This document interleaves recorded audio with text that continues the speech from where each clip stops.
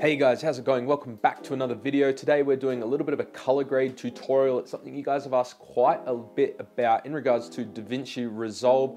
So I thought if we're gonna go through the color tab a little bit more, let's show you how to do a teal and orange color grade because that is really popular at the moment. But before we get into the tutorial, I wanna quickly go over why teal and orange is popular right now and is quite a common color grade that people do. That way you understand the theory behind it, and then we'll show you exactly how to do it in Davinci Resolve.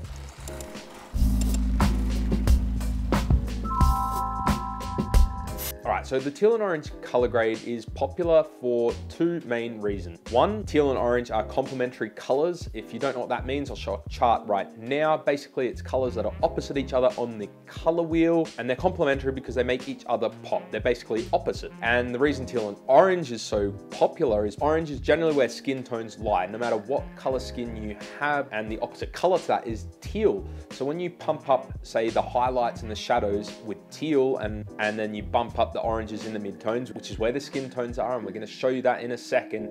It just makes your subjects and your talents really pop on screen, and that's why a lot of films tend to use some sort of variation of the teal and orange color grade. So enough talking about why. Let's just jump into DaVinci Resolve and show you how. All right guys, so let's jump into DaVinci Resolve. As you can see here, I've already got a project open with a little bit of footage, and this is just me talking to the camera as I do. So we're going to drop that onto the timeline. Because we're doing color grading tutorial, I don't really need the audio, so let's just scrap that for now. So we've got this little bit of footage here, nothing too special, talking to camera, something that probably a lot of you watching these videos are going to do a lot of. So we're going to jump into the color tab and start the color grade.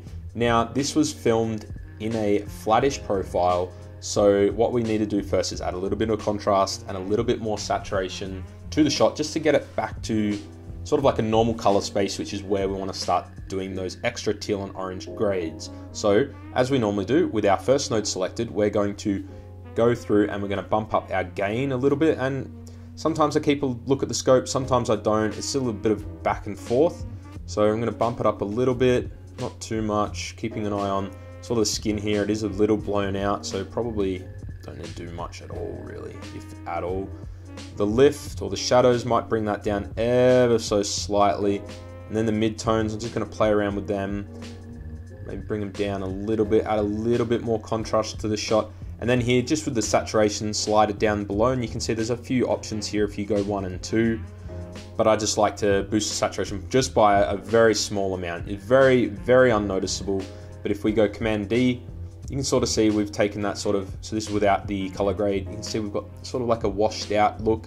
We activate it, a little bit more contrast, a little bit more saturation, looking a little bit better. So we're going to add another node and add a little bit more to this color grade, just a little bit more contrast and such. So we're going to do Option S. It's going to add another serial node. You can do that as well by going to the color, nodes, and add serial node. These are the ones I just tend to use for the majority of my color grading.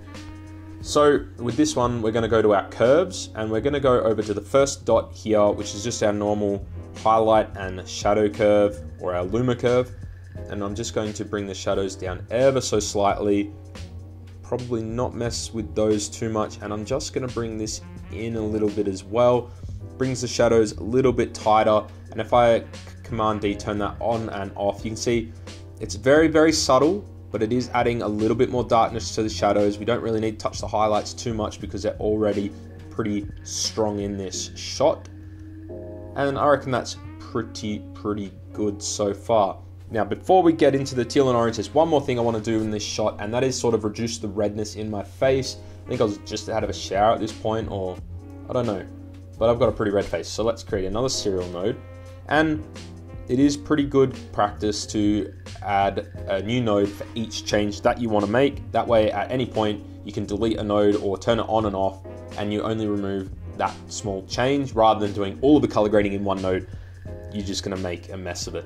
So what we're going to want to do is I'm going to go over to the hue and saturation slider, and I'm going to pick one of those really dark pigments, and it's going to get this here, and basically I'm going to drag it down. Dragging it down removes the saturation. As you can see here, it grays out pretty much my entire skin tone. If I pump it up, pumps it up. And hue and saturation curves is a really great way to do things. Say if I want to remove the blueness over here, I can click there and drag the blueness down on the screen, or pump it right up. it's just a really good tool in general for controlling separate colors in the image. So have a look at that. That is in the curves tab here, and you can go across and you've got different ones. So we've got hue versus saturation, hue versus hue, which again, if I want to change my skin color to something really funky, I can drag it up and down. But we are just going to do hue versus saturation. I'm going to select that one there, and I'm going to drag it pretty far down actually.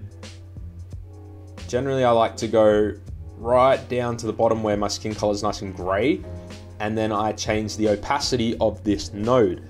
To do that, if you followed my other tutorials, you will know that we go over to this window here, and we can change the key output, which is the sort of opacity of this layer, and we drag that down. You can see here in my face, the colors start to come back. So if I go to 0, obviously we've done nothing. So going from 0 is a good point, and I can just sort of drag that up as much as I want until I feel my skin is not as red as it needs to be. I think that's a pretty good spot right there. If we turn it on and off, see, it's nothing too intense, and if we scrub through, it's not super, it's not too bad.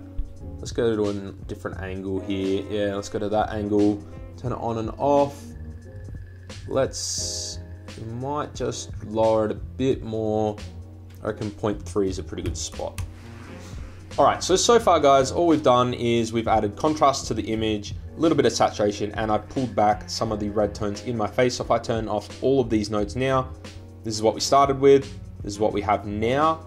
And if I turn that one off, you can see the effect it has on the skin there.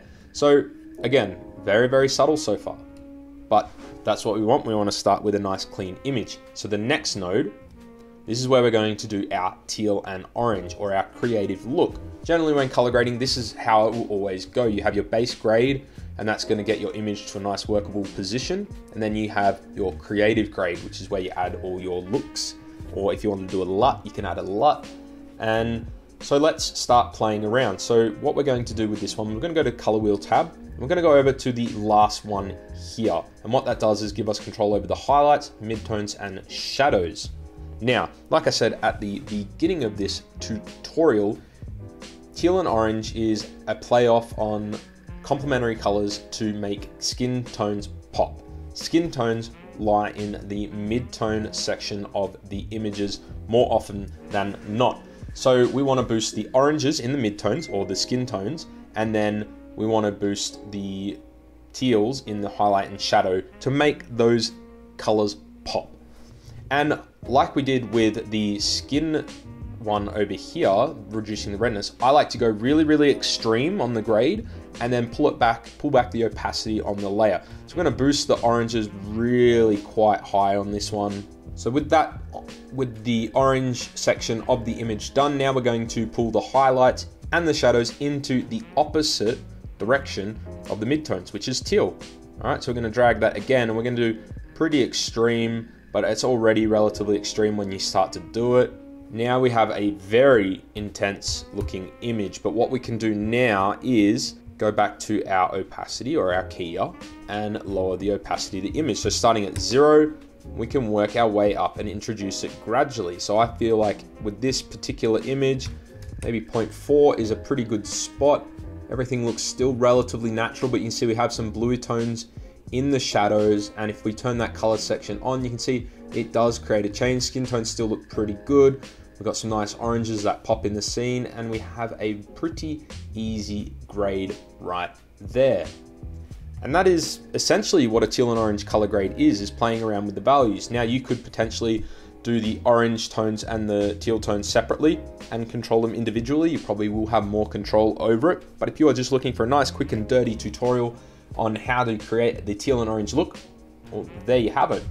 Hopefully you found this tutorial nice and helpful, guys. Drop a comment below if you want a specific tutorial. I'll try my best to bring that to you. And until the next one, guys, see ya.